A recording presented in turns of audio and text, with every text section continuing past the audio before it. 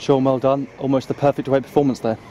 Yeah, I think it's very much I think I'd say it's probably in the top 3 performances that we've managed to produce since I've been here. This is a hard place to come. Been in the top 3 all season, so to come here and convincingly beat them 3-0 is a massive positive for us. Obviously a very positive display in the second half, particularly going forward, but I guess the foundation was built from what you've done. Frustrating, like you say, a very good side in this division. I think you're right, yeah. I think you look at a full 90-minute performance and there's certain parts of the game where you can really push the accelerator, and we've done that in the second half. But also, we understood that in the first half we had to stop all their service and supply, and we've done that. I thought that was a real convincing display, and I'm so proud. I'm proud of the boys, proud of Mehdi for the way that he came on and changed the changed the whole complexity of the second half. But I'm also proud of the clean sheet as well. To come here and keep a clean sheet is very difficult. Talked about Mehdi Lolita there. He'll obviously take a lot of the headlines from the game. 3 great goals, 2 from the penalty spot, showing fantastic composure. Yeah, well, we've had a few penalties of late, and I know we've missed them, but he had the confidence to step up and put them both away, which is great for us. And then the 3rd goal's a great finish. It's a really good finish from him. But listen, it could have been a few more. Of course it could have been, but that would be me being ultra picky.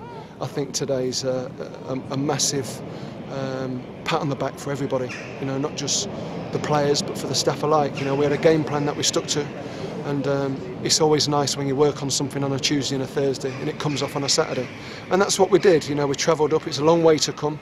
We managed the travel really well, and we've got off just desserts this afternoon. Obviously, you talked about the contribution of every player. I guess that goes to show sort of Will Norris makes really one save all game. Shows just how much hard work was put in front of him to enable him to get that clean sheet. I think the energy levels that we showed this afternoon probably culminated in Will only making that one save. It was there was a lot of blocks. There was a lot of energy expelled to shut the ball down. But when we got the ball back, I felt, especially in the second half, we used it really well. And when we can do that, and it's difficult to get the perfect performance, continually throughout the season, but we've had a few good performances this year. And when we can play to our full maximum, we're a really good team. We're a really good team. I think the key now is that everybody understands that when they come and watch Cambridge United, they're looking at a team who can really compete. And we've not beat the top 7 teams too often this year.